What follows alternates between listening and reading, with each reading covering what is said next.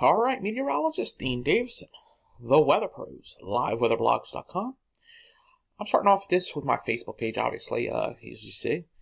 One thing I want to talk about is the podcast I'll be on tomorrow, the 2016 Virginia Storm Teacher Experiences podcast. I'll be going over to Vinton, Roanoke, severe thunderstorm that caused a nice, beautiful wall cloud that actually had a tornado warning issued on it not long after it exited the area. And we'll be going over that tomorrow at 8 p.m. So please join me.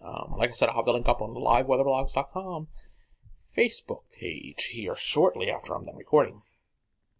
I want to start tonight in Texas area. The Storm Prediction Center. Marginal risk in Oklahoma. The slight risk area in Waco, Austin, San Antonio, Dallas areas. And the potential for tornadoes, the 2% tornado profiles on there, the 15% wind, and the 15% hail. So those are up there. We're going to take a look actually at a sounding here in a minute of the Dallas area. I want to look at that first. I'll show you some radar. And then we're going to move on to what's going to happen over the next few days.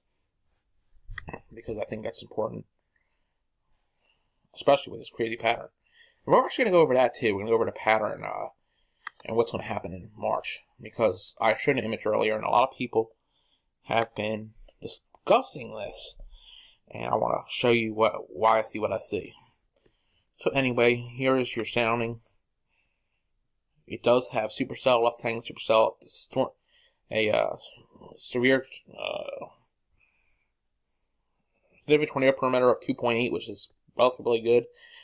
So we could see some tornadoes form here in the Dallas-Fort Worth area. Most of them will be most likely weak tornadoes, but tornadoes are tornado. Anyway, you look at it. We've already had some warnings tonight. So here is our GR3 level radar. I love this radar. This radar is top of the line. If you don't have it in your weather, if you're involved with weather, it's the best radar you really can get. You can see severe thunderstorm warnings here. This is north and west of Dallas-Fort Worth. This whole line is going to move east. So eventually, overnight, it's going to get into Dallas. It's going to get into Fort Worth. It's going to get into Waco. Areas such as that. So we take a look at some of these storms. You get these circles that's showing some mesocyclonic things. And we can change this base velocity. We don't see nothing really crazy here that shows rotation. Storm relative velocity, you know, a little green on red, but nothing that's crazy. Convective coefficient, you can look at these in better issue. How much rain's falling, you can see a lot of rain. We're talking almost 2 inches, 3 inches in parts of Texas. We can look at hail. All that stuff is available with this. So anyway, that is Texas currently. Like I said, it's Dallas-Fort Worth, and if you go to a little bit further south, you see we'll get to the Waco in that area. There's Houston. So there's Waco. So Waco got storms to the west, and they'll be moving in pretty soon, probably in the next 2 or 3 hours. So the few thing we have here is Cape. We have a good amount of Cape and bulk shear available tonight, and then eventually tomorrow to move a little further to the east into the Louisiana area. So that's something we're looking at also. So that's a lot of good Cape right now. And we'll take a look actually at a sounding. And sounding looks pretty good. You got a nice southeast to southwest change. Tornado is a threat. In this Cape, there is a nice heliograph. STP is over 2, so that's good for tornadoes. Basically in line with the EF1, EF2 size. On here, and a nice round curvature here. You can see how this goes here. This is and a lot of wind. This is a shows difference wind with height, which allows for that potential. So now we're going to head east with our temperatures, and you can see here 50s and 60s over the next couple of days is very likely here in the Roanoke Valley, and even some higher 50s near 60 up in the Delaware Valley. You get a little cold at night, cooler at night in the 40s and 30s. And then we get a real warm up here. We spike into the 70s. And you'll see the cold front coming in towards Friday into Saturday. And this is where we're going to have to watch here for the potential of severe weather. Because we're going to have a nice southeast motion coming in towards the low that will be coming in. And that could allow for some severe thunderstorms. So we're going to have to watch that closely. And then another front moves in for the Tuesday after that. So we're going to get back into the cold air by the time we get into early March. And then we're going to talk about early March. We're going to talk about what could happen in March here momentarily. But I'm going to go here, continue. I'll move it in, and we'll look at the bulk shear. We're going to look at the same thing we looked at with the, but this is a little further out. Same thing we looked at with Texas. We're going to pull it together. And here we go into, let's see. Let's get us onto the Saturday where I was talking about. There we go. And I'm going to pull up, here we're going to pull up another sounding. And this sounding is going to be for, like I said, the, there, and it's for severe weather, a south to a west. So it's not extremely strong, but we do have windward height increase. So that is available.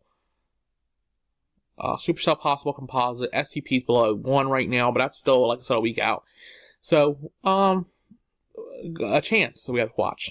So here we go with the DFS longer range, and I'll tell you the days. We're at Tuesday, Wednesday. Here's that low coming out of the Gulf.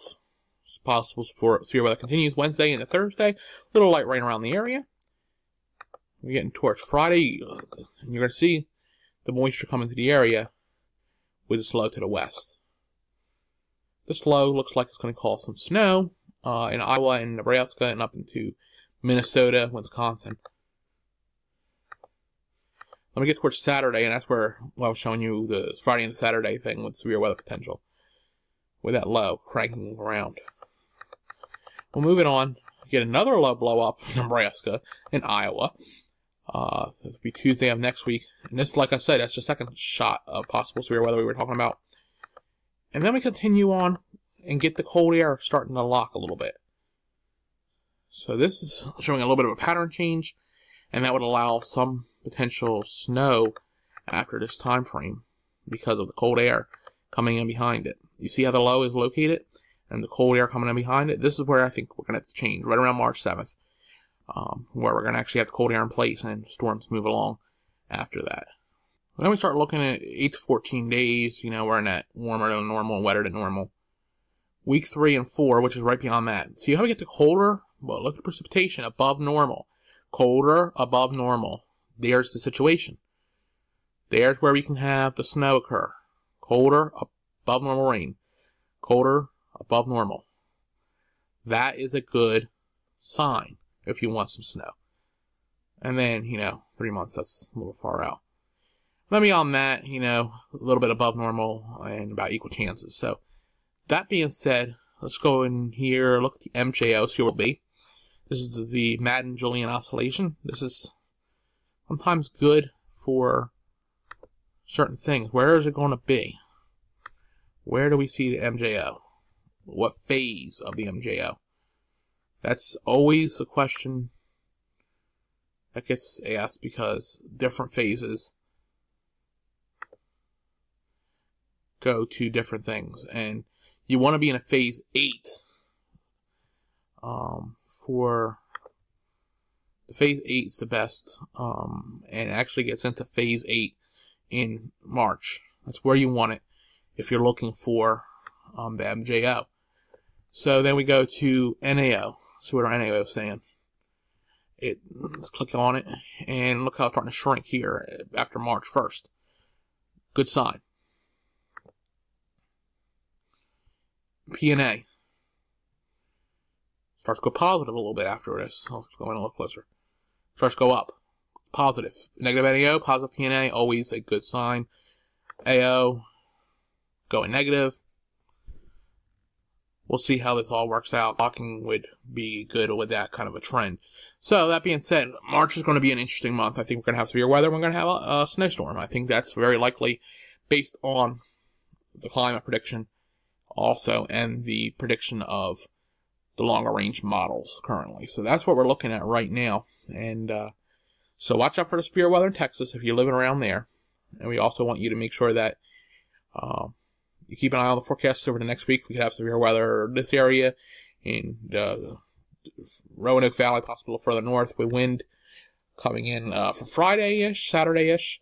And then warmer and warmer weather this week, and then we're going to look further into the distance. We may actually have some snow in the future, but also some severe weather. So we'll keep that going for you. We'll talk about it again later. Make sure you also, like I said, tune into the Virginia Storm Chaser Experiences tomorrow at 8 p.m. I will be a guest of Chris White's, and we will be talking tornadoes and severe weather. So let's wrap it up for tonight. We'll talk to you again soon. Meteorologist Dean Davison. Thank you for watching.